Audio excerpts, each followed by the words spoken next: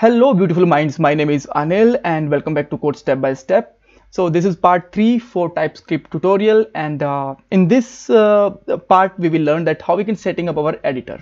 So you can use any editor like Bracket, Sublime, Notepad++, but I will recommend you to use VS Code because VS Code and Typescript both are developed by the Microsoft, and VS Code will provide you suggestions whenever you will start typing with the code. So here you can see that whenever you will just write something like CLA, then it will provide you suggestions for code. We can say that code autocomplete also, right?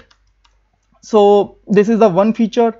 Another this is completely free of cost, and it have inbuilt command line tool also. You can just go to the terminal, new terminal, and here you can write your all commands which is supported by your OS. And again you can install the plugins also. There is a lots of plugin here. You can see that there is a complete list, right? So you can download it from just official website, which is totally free of cost. Just go to the code.visualstudio.com and just download it from here, and this is available for Windows, Mac, and Ubuntu also, even other Linux systems also. So you can download it from here. I am not going to download because I already downloaded it and installed it. So this is very easy for install and download, so I think there is no need to just download and install it again. So now let's talk about some important plugins. So there is a lots of important plugins, but I will just talk about the 4 important plugins. First one is spell check. Just you can type here spell check and you can just install it. I already installed it, that's why this is just showing me uninstalled option. So how it can help us? So if I just simply put here blah blah, here you can see that it just make a blue underline that, and it will just tell us that there is a spelling problem, because many developers make spell mistakes whenever they are writing codes.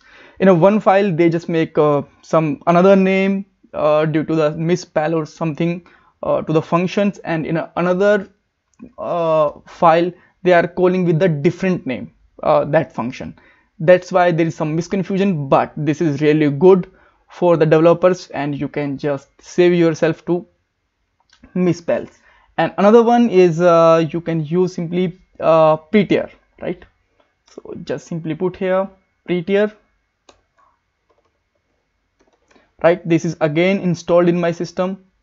I just again misspell it here, right here, and you can install it also. So it will just help you to format your code. If I just write something code like this, and you can just make it format again, now you can see that this is make your code formatted and beautify your code also.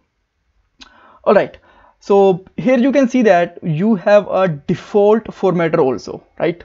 Whenever you will just format it first time after installing prettier, then you will just get option like this. So that time you can just select a prettier, or you can just type TypeScript and JavaScript feature lang. I will recommend you to use prettier because this is much better for beautify, or you can say that pretty your code, right? For format your code. And next thing is you can use here ESLint, right? So just go to there and just simply put here ESLint. Guys, you don't need to install TSLint because now TSLint and ESLint both are same. So just install TSLinting, right? And it will help you out whenever you will just make any syntax mistake, or you just take something which is not recommended, then you are just using that thing, and it will help you out to with the recommended thing and make your code more cleaner and more professional, right? So for that you need to make some configurations, but we will do it in the upcoming videos, because in this video I am just going to tell about code editor and plugins and all, right? So here you can see that whenever I'm just running it, it will just telling that no ESLint configuration found in here, right? So we will do it in the upcoming video, and if you don't want to use it, that's totally up to you. It's not mandatory, right? And last one, which is not impacting your code, but this is really good, you can use any icon plugin for your file name. Here you can see that this is telling me that this is the JavaScript file, this is the TypeScript file. So here just simply put here icon, and you will find lots of plugins here. I am using material icon theme. You can also use it, and it will tell that what is your it will just provide you a small logo in the front of your file name, right? Because let's say you are just you have lots of file and you just want to make any changes in any file.